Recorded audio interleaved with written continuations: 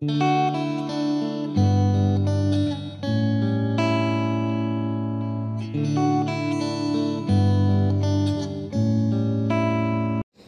friends, நம்ம இன்னைக்கு Revit Dynamo சீரிஸ்ல set parameters by name, get parameters by name தான் பார்க்க போறோம். நம்ம இன்னைக்கான டாபிக் போறதுக்கு முன்னாடி நம்ம previous வீடியோ பத்தி ஒரு சின்ன recall. நம்ம Revit Dynamo Part 1 ல introduction and basic பார்த்தோம். Part 2 ல placing wall using Dynamo பார்த்தோம். Part 3 ல creating grid using Dynamo பார்த்தோம். Part 4 ல placing family using Dynamo பார்த்தோம். ஸோ இதுக்கான லிங்க்லாம் டிஸ்கிரிப்ஷனில் இருக்குது, செக் பண்ணி பாருங்கள். நம்ம இப்போ முதல்ல get parameters by name இந்த நோடை பற்றி டீட்டெயிலாக பார்ப்போம். ஸோ get parameters by nameனா இப்போ உங்களுக்கு ஏதாவது ஒரு எலமெண்ட்டில் ஒரு parameters வேல்யூ உங்களுக்கு இன்புட்டாக எடுக்கணும்னா அப்போ இந்த நோட் நம்ம யூஸ் பண்ணிக்கலாம். இப்போ உதாரணத்துக்கு நான் கன்ஸ்ட்ரக்ஷன் டெம்ப்ளேட் ஓப்பன் பண்ணிவிட்டு நான் ஒரு 4 வால் க்ரியேட் பண்ணியிருக்கேன். அதில் ஒரு வால் மட்டும் நான் டைப் மார்க் என்னோடய மார்க் XYZன்னு செட் பண்ணியிருக்கேன். ஓகேங்களா? இப்போ நான் புதுசாக ஒரு get parameter by name create பண்ணி காட்ட போகிறேன். அது அப்படியே ஸ்டெப் பை ஸ்டெப் ஃபாலோ பண்ணிக்கோங்க. அதனால் நான் இப்போ ப்ரீவியஸாக நான் க்ரியேட் பண்ணியிருக்கிறத டெலீட் பண்ணிக்கிறேன். ஸோ ஃபஸ்ட்டு நான் என்ன பண்ண போகிறேன்னா எலமெண்ட்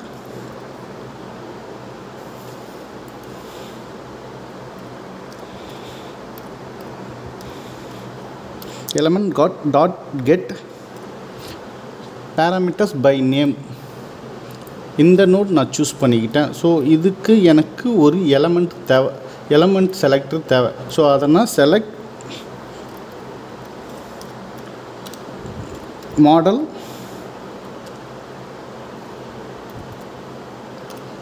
எலமெண்ட். நான் சிங்கிள் எலமெண்ட் செலக்ட் பண்ண போகிறேன். அதனால் நான் எலமெண்ட் வச்சுக்கிறேன். எலமெண்ட்ஸ்னால் மல்டிபிள் எலமெண்ட்ஸை நீங்கள் வச்சுக்கலாம். ஸோ நான் சிங்கிள் செலக்ட் பண்ணிக்கிட்டேன்.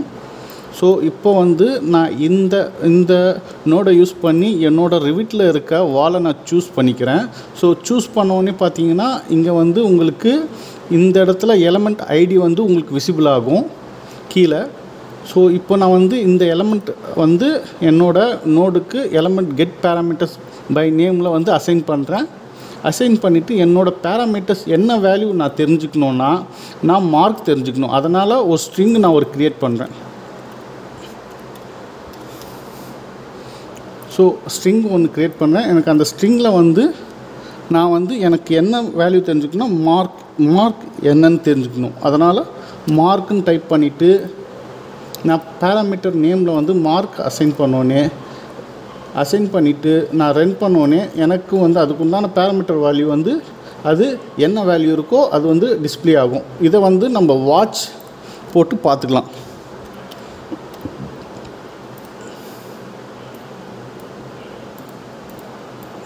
ஸோ நான் இப்போ ரன் பண்ணுறேன். பாருங்கள், வாட்சில் பார்த்தீங்கன்னா XYZன்னு ஆகிடுச்சு.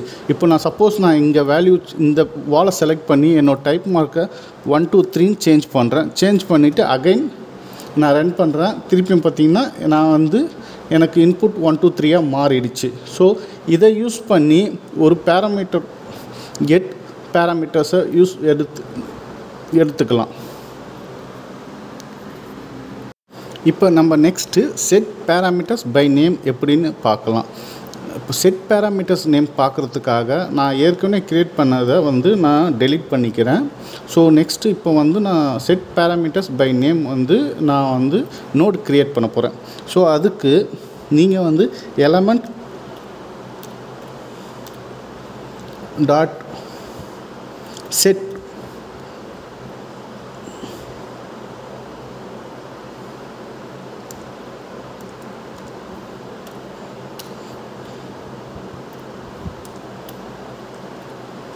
செட் பேராமீட்டர்ஸ் பை நேம் இந்த நோடை சூஸ் பண்ணிக்கோங்க.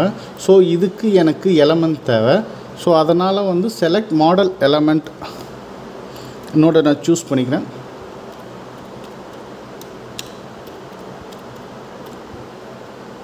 எலமெண்ட்ஸ் நான் மல்டிபிள் எலமெண்ட்ஸ் செலக்ட் பண்ண போகிறேன். அதனால் எலமெண்ட்ஸ் நான் செலக்ட் பண்ணிக்கிறேன். ஸோ இப்போது ஒன்ஸ் இந்த இந்த நோடை நீங்கள் க்ரியேட் பண்ணிட்டோன்னே இந்த இடத்துல செலக்ட் ஆப்ஷன் வச்சு என்னோடய எல்லா வாலையும் நான் செலக்ட் பண்ணிக்கிறேன். ஸோ எல்லா வாலையும் செலக்ட் பண்ணிக்கிட்டு என்னோடய பேராமீட்டர் நேம் வந்து நான் வந்து என்ன பண்ண போகிறேன்னா, பேராமீட்டர்ஸ் என்னோடய வாலோட டாப் ஆப்செட் இருக்குது பார்த்தீங்களா, டாப் ஆப்செட். ஸோ அது வந்து நான் 300 வந்து டிஃபால்ட்டாக நான் வச்சுருக்கேன். இப்போது வந்து நான் அந்த வேல்யூ வந்து 900 அப்படின்னு சேஞ்ச் பண்ண போகிறேன். அது எப்படி சேஞ்ச் பண்ண போகிறேன்னு பாருங்கள். ஸோ இதுக்கு வந்து நான் இங்கே டாப் ஆஃப்செட்டுன்னு ஒரு ஸ்ட்ரிங் ஒன்று க்ரியேட் பண்ணணும். ஸ்ட்ரிங்கை நம்ம கோட் பிளாக்கில் கூட க்ரியேட் பண்ணலாம். இந்த மாதிரி கோலன் போட்டு நம்ம க்ரியேட் பண்ணலாம். So top offset. இதில் வந்து என்ன ஒரு மெயின் விஷயம்னா, நீங்கள் அந்த ரெவிட்டில் எப்படி மென்ஷன் பண்ணியிருக்காங்களோ சேம் அதே மாதிரியே மென்ஷன் பண்ணணும். சப்போஸ் நீங்கள் வந்து ஆஃப்செட்டுக்கு ஸ்மால் லெட்டரில் போட்டால் கூட இது ஒர்க் ஆகாது. இந்த பாயிண்ட் நீங்கள் ஞாபகம் வச்சுக்கோங்க. இதில் எப்படி எழுதிக்கோ, என்ன கேபிட்டல் லெட்டர், ஸ்மால் லெட்டர் எல்லாமே நீங்கள் அப்படியே பார்க்கணும். ஒரு சின்ன space, capital letter, small letter variation எது இருந்தாலும் இது ஒர்க் ஆகாது. ஸோ என்னோடய வேல்யூ வந்து நான் வந்து டாப் ஆப்செட் வேல்யூ 900 நான் செட் பண்ண போகிறேன். ஸோ 900 கோட் பிளாக்கில் நம்பர் வேல்யூ கொடுத்துட்டு அதை நான் கொடுத்துட்டேன். ஸோ இப்போ வந்து என்னோடய ப்ரோக்ராம் ரெடி. இப்போ நான் இதை ரன் பண்ணி பார்க்க போகிறேன். ரன் பண்ணோன்னே நீங்கள் ஸ்க்ரீனில் பார்த்துக்கலாம், எல்லோரும் வாலோட ஹைட் வந்து சேஞ்ச் ஆகிடுச்சு. நீங்கள் பார்த்தீங்கன்னா டாப் ஆப்செட் வேல்யூ 900 மாறிடுச்சு. ஸோ இப்போ இது நான் 1900 சேஞ்ச் பண்ணி பார்க்க போகிறேன். ரன் பண்ணி பார்க்குறேன். திருப்பி அகைன் இது ஒர்க் ஆகுது. இது வந்து பார்த்திங்கன்னா இன்ஸ்டன்ஸ்க்கு இப்போ நம்ம பண்ணியாச்சு. இதுவே வந்து பார்த்திங்கன்னா டைப்புக்கு பண்ணணுன்னா எப்படி பண்ணுறது? இது வந்து நம்ம இன்ஸ்டன்ஸ்க்கு இந்த மெத்தட் வச்சு பண்ணலாம். இதுவே நீங்கள் டைப்புக்கு போகும்போது எலமெண்ட் டைப்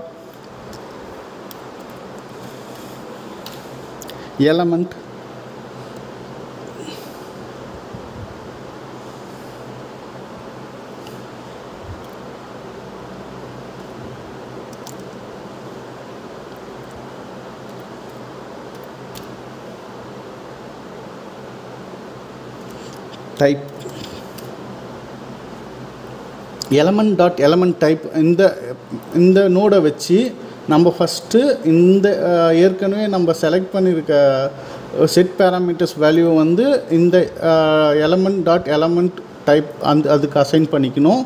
ஸோ நெக்ஸ்ட்டு வந்து பார்த்திங்கன்னா திருப்பியும் ஒரு செட் பேராமீட்டர் இன்னொரு வாட்டி நீங்கள் க்ரியேட் பண்ணணும். அதுக்காக நான் காப்பி பண்ணி பேஸ்ட் பண்ணிக்கிறேன்.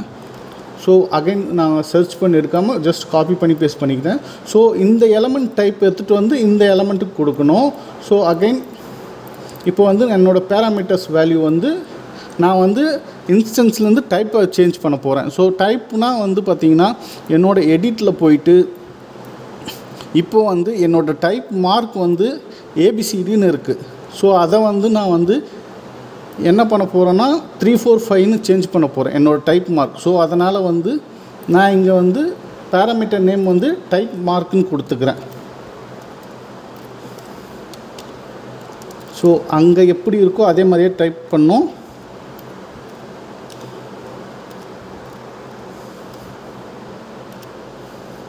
ஸோ டைப் மார்க் எனக்கு என்ன வேல்யூன்னா 345 மாறணும். ஏபிசிடியாக இருக்குது, எனக்கு 345 மாறணும். ஸோ அதனால் 345 என்னோடய வேல்யூவை கொடுத்துட்டேன்.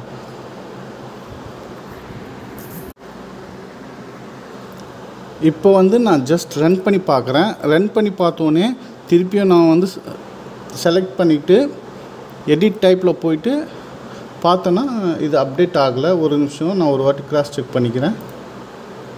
டைப் மார்க் கரெக்டாக mark parameters values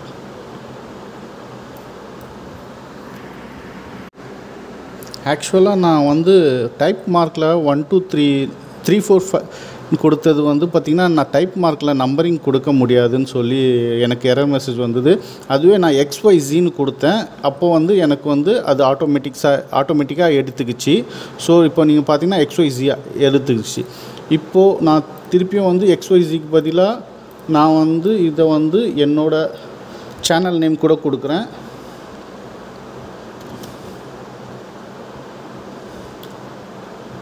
ask to அபி கொடுத்துட்டு நான் ரன் பண்ணி பார்க்குறேன்.